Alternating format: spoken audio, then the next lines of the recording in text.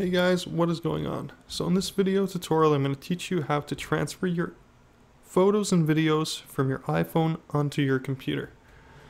So the first thing we're going to do is we're going to plug in our iPhone into our computer with the USB, either the 32-pin cable or the lightning cable, whichever iPhone you have.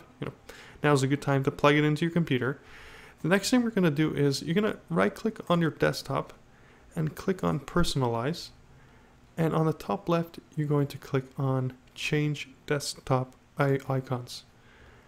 And a box will open up and you'll see in the desktop icons, you'll see computer, recycling bin, control panel, user files, and network. So you're going to put a check mark by computer.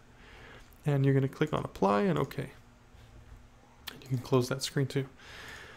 Now, if you guys noticed, there's a new icon on your computer and it's called Computer.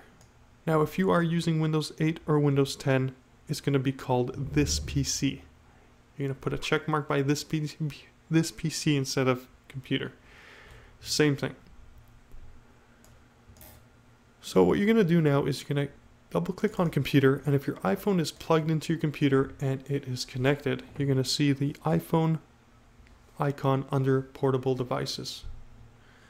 So you're going to double click that and you're going to see Internal Storage.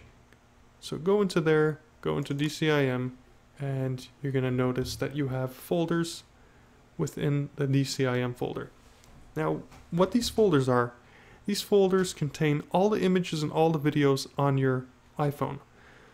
And what you're going to want to do is you're going to want to transfer, you're going to want to highlight these two folders or whichever folder you want to transfer. I would go into the folder first just to see what you have in there.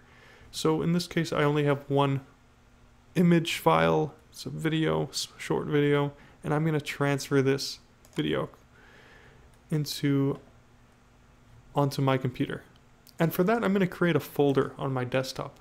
So if you guys want to do that, you guys can right click on your desktop, hover over New, and click on Folder, and you can name this folder whatever you want. So in my case, I'm going to just name it Pictures 2016. So now that I have this folder, I'm going to transfer this folder from my iPhone onto my computer. So essentially what I'm doing is I'm just transferring my pictures or my videos onto my computer. I'm sort of backing the files up. So I'm going to right click and drag, and then I'm going to do copy here. Now once you do that, you notice you double click on the folder and you'll notice that you now have the folder, the file that was on your iPhone, you now have it on your computer. So once that's done, you can delete the file on your iPhone. Now unfortunately, Apple doesn't allow you to delete the folder on your iPhone. I guess it does it automatically, maybe. I'm not sure.